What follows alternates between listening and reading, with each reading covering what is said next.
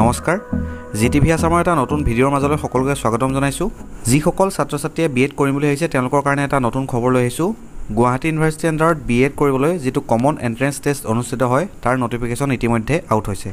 এইখন হৈছে general information bulletin এখন অফিচিয়েল হয় গুৱাহাটী ইউনিভাৰ্চিটিৰ ৱেবছাইটত উপলব্ধ আছে এলিজিবিলিটি দিছে A candidate may be allowed to appear in the GU B.Ed CET 2021 provided that he/she has passed the BA, BSc, BCom or MA, MSc, MCom or equivalent degree program from a recognized board university with at least 50% marks or 45% for SC, ST, OBC, PWD.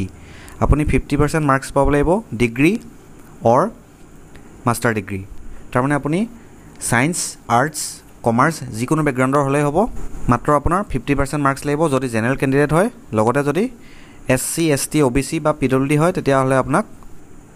45% মাৰ্কসৰ প্ৰয়োজন হ'ব এটা দিছে total questions in the GU B.Ed CET 2021 এশটা প্ৰশ্ন থাকিব 2 ঘণ্টা থাকিব আৰু অনলাইন এপ্লিকেশন প্ৰসেসটো ষ্টাৰ্ট হ'ব 22 অক্টোবৰ 2021 ৰ পৰা 1 নৱেম্বৰ 2021 ত এটো সমাপ্ত হ'ব এডমিট কাৰ্ড দিব 8 নৱেম্বৰৰ পৰা 12 নৱেম্বৰৰ ভিতৰত এডমিট কাৰ্ড ডাউনলোড কৰিব পাৰিব আৰু ডেট অফ এক্সাম দিছে 21 নৱেম্বৰ 2021 11 বজাৰ পৰা 1 বজাৰ ভিতৰত আৰু আপলোড মেৰিট লিষ্ট আপলোড কৰিব টেন্টেটিভ ডেট দিছে 26 নৱেম্বৰ 2021 তাৰিখে তাৰ মানে আপোনালোকে 22 অক্টোবৰৰ পৰা এপ্লিকেশন ষ্টাৰ্ট কৰি দিব পাৰিব এপ্লিকেশন প্ৰসেসটো আৰু এটো 1 নৱেম্বৰ আগতে আপোনালোকে কৰি ল'ব কি আহিব পৰীক্ষাটোত কি আহিব এশটা প্ৰশ্ন যে আহিব কোনটো পাৰ্টৰ পৰা আহিব এবাৰ চাই লওক সেকশন 8 থাকিব জেনাৰেল ইংলিছৰ ভিতৰত থাকিব ভকেবস টেন্স ভয়েস নাৰেশন প্ৰিপজিশন কাৰেকশন অফ সেন্টেন্স কম্প্ৰিহেনশন এইকেটা থাকিব ইয়াৰ থাকিব 120 মাৰ্কস তাৰ মানে এই যে এশটা প্ৰশ্ন থাকিব এশটা প্ৰশ্নৰ প্ৰতিটোতে 4 মাৰ্ক কে থাকিব ইংলিছ পাৰ্টৰ পৰা আহিব 120 মাৰ্কস নেক্সট আহিব সেকশন বি জিকে আহিব Indian history Indian polity GS current এফেয়াৰ্স এইকেটা পাৰ্টৰ total marks থাকিব 120 মাৰ্কস নেক্সট আহিব taste of reasoning and numerical ability reasoning আৰু মেথছৰ পৰা আহিব 120 marks current Indian education issues and policies national policy on education 2020 ইউনিভাৰ্চেলাইজেশ্যন of elementary education right to education সৰ্ব শিক্ষা অভিযান secondary education ৰাষ্ট্ৰীয় মাধ্যমিক শিক্ষা অভিযান RMSA ইত্যাদিৰ ওপৰত 40 মাৰ্কস এটা আহিব তাৰ মানে 10টা প্ৰশ্ন আহিব তাৰ পৰা 40 মাৰ্কস মানে এটা কোৱেশ্যনত 4 মাৰ্ক কে টোটাল 10টা কোৱেশ্যন টেষ্ট সেন্টাৰ ক'ত থাকিব গুৱাহাটী নগাঁও নলবাৰী বৰপেটা জোৰহাট তেজপুৰ গোৱালপাৰা মৰিগাঁও ৰঙিয়া ধুবুৰী মঙ্গলদৈ আৰু পাঠশালা একেটা থাকিব টেষ্ট সেন্টাৰ তাৰ মানে B.Ed ৰ যেটো এন্ট্ৰেন্স টেষ্ট হ'ব সেই টেষ্টটোৰ টেষ্ট সেন্টাৰ কথা কৈ আছো নেক্সট আৰু কি ডিটেইলছ দিয়া আছে all questions will be of MCQ টাইপৰ হ'ব মাল্টিপল চইচ OMR বেসড হ'ব দা test booklet and the OMR will be in English da test will be OMR based এটা ইম্পৰ্টেন্ট পইণ্ট দিছে অনলি ইংলিছ মিডিয়ামত থাকিব ইয়াত Assamese language নাথাকে for every right answer 4 marks will be awarded and for every wrong answer 1 mark will be deducted তাৰ মানে শুদ্ধ হলে +4 আৰু ভুল হলে -1 there will be no marking for unattempted questions যদি আপুনি attempt নকৰে তেতিয়া আপুনি 0 পাব তাত +1 বা -1 কোন ধৰণৰ মাৰ্কস দিয়া নহয়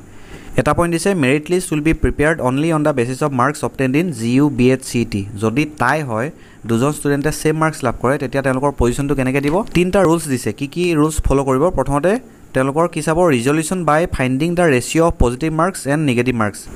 এই যেটো ৰিজল্যুশন দিছে এটো কেনেকৈ এপ্লাই কৰা হ'ব সাপোজ আপুনি পৰীক্ষাটোত +10 লাভ কৰিলে পজিটিভ মাৰ্কস আৰু -4 লাভ কৰিলে এটো নিগেটিভ মাৰ্কিং পালে টোটাল আপুনি লাভ কৰিলে পৰীক্ষাটোত +6 মাৰ্ক আপুনি লাভ কৰিলে এটো final marks +6 10 marks positive marks পালে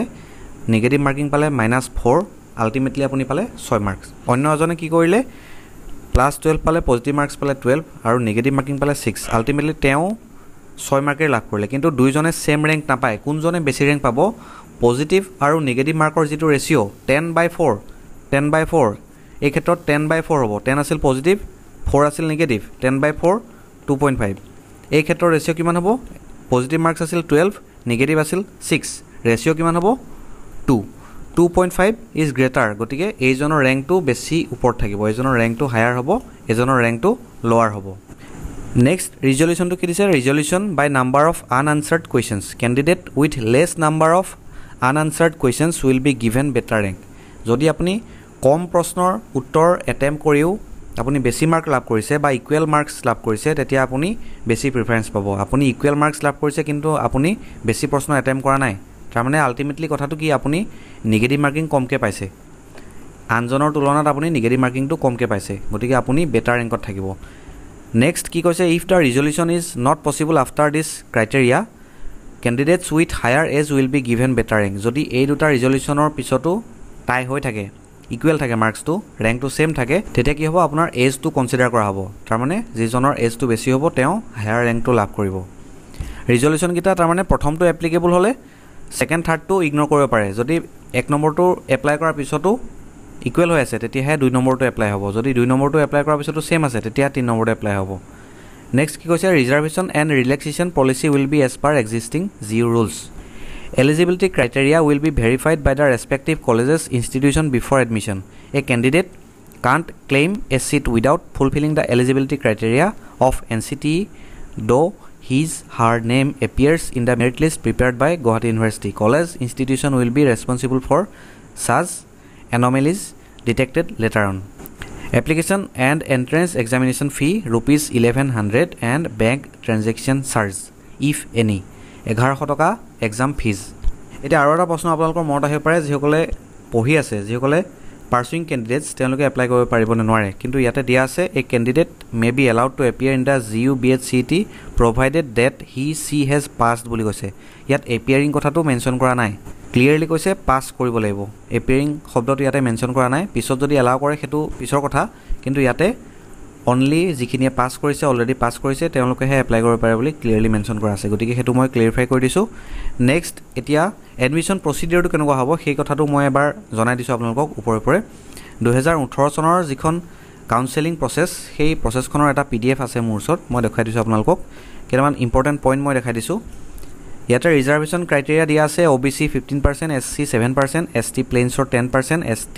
হিলছৰ 5% and PWD 3% এতিয়া ইয়াতে ইকোনমিক্যালি উইকাৰ সেকশনৰ পাৰ্টটো ইয়াতে এড হ'ব মেবি নেক্সট আছে মেৰিট লিষ্ট কিহৰ ওপৰত বেছ কৰি প্ৰিপেয়াৰ কৰা হয় 30% weightage on UG or PG examination marks হুইচএভাৰ is higher যদি আপুনি মাস্টাৰ ডিগ্ৰীত বেছি মাৰ্কস লাভ কৰিছে মাস্টাৰ ডিগ্ৰীটো কনসিডাৰ কৰিব যদি আপুনি ডিগ্ৰীত বেছি মাৰ্কস পাইছে হেতু কনসিডাৰ কৰিব আৰু 70% ফ্ৰম জিইউ B.Ed CET যেটো আপনি B.Ed ৰ কাৰণে এন্ট্ৰেন্স পৰীক্ষা দিব তাৰ পৰা 70% মাৰ্কস কনসিডাৰ কৰিব আৰু 30% ওয়েটেজ আহিব degree or master degree হুইচএভাৰ is better next কৈছে টাই হলে কি কৰিব টাই মানে এটো UG PG ওয়েটেজ আৰু জিইউ B.Ed CET দুটা এড কৰাৰ পিছত যেটো টোটাল 100% হৈ যাব তাৰ পাছত যদি টাই হয় তেতিয়া কি কৰিব দিছে প্ৰিফাৰেন্স ওয়াইজ চাই যাব প্ৰথম পইণ্টটো দিছে candidate সিকিউৰিং higher marks in the 30% component যদি আপুনি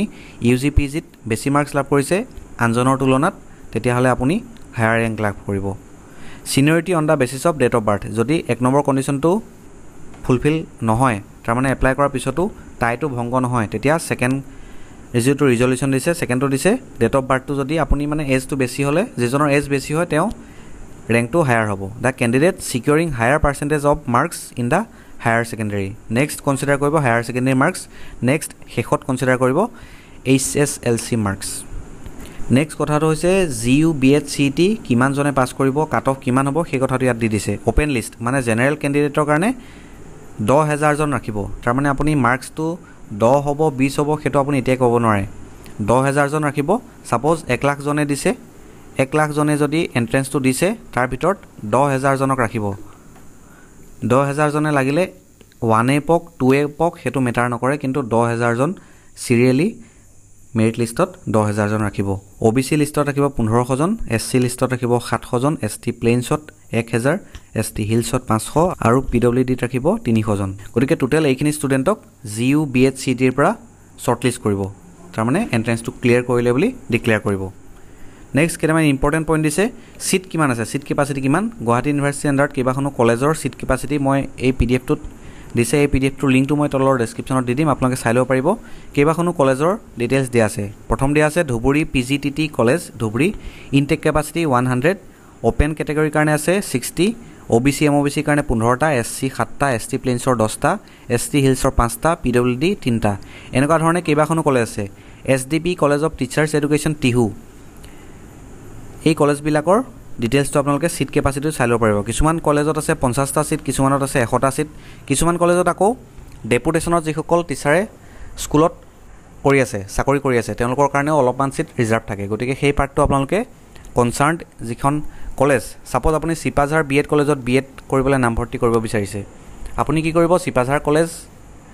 অফিচিয়েল ৱেবসাইট যদি আছে আপুনি সাৰ্চ কৰি চাব গুগলত চাব সিপাঝাৰ B.Ed কলেজ বুলি মাৰিলে সাৰ্চ কৰিলে আপোনালোকৰ ৱেবসাইটটো দেখাই দিব বা কন্টাক্ট নাম্বাৰ হলে পাব বা আপুনি তাত গৈ খবৰ কৰিব পাৰে সিট কেপাচিটি কিমান ফি ষ্ট্ৰাকচাৰ কেনেকুৱা এডমিশন প্ৰসেসটো কেতিয়া ষ্টাৰ্ট হ'ব এনেকুৱা ধৰণৰ ডিটেইলছ বিলাক সাধাৰণতে আজিকালি প্ৰত্যেকখন কলেজৰে ৱেবসাইট থাকেই তাতে চেক কৰি ল'ব পাৰিব এইখিনি হৈছে মূল কথা আপোনালোকে এপ্লিকেশন প্ৰসেসটো ষ্টাৰ্ট কৰিব পাৰিব 22 অক্টোবৰৰ পৰা এপ্লিকেশন কৰিব পাৰিব অনলাইন গুৱাহাটী ইউনিভাৰ্চিটিৰ যেটো ৱেবসাইট gauhati.ac.in সেই ৱেবসাইটটোত আপোনালোকে